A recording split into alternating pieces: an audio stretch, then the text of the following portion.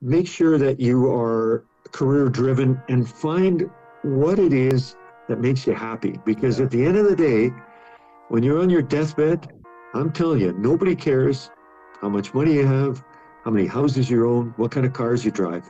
You have your memories. You have your memories that you take with you and that you continue to have of people. So you want to make sure they're good ones. So that's what I would say when it comes to some advice for those trying to break into broadcasting. And make sure you make more friends than enemies. I can tell you that Oh too. yeah.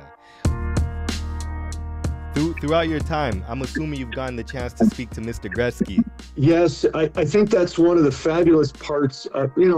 People say, what's the best part of your job? And I think people is number one. And it's not just players, it's the people. And of course, Wayne was a player, but before that, he was Wayne Gretzky, not necessarily the greatest hockey player of all time. And I mean, he's the great one in more ways than one. He is an unbelievable person. To think of me back when Wayne and his teammates were winning Stanley Cups, and then fast forward and you get to meet and spend time with Wayne Gretzky or Paul Coffey or Glenn Anderson. I guess I'm name dropping, but I'm just trying to give you an idea what it's like for an Edmonton kid to have the opportunity that this Edmonton kid never thought he'd ever have.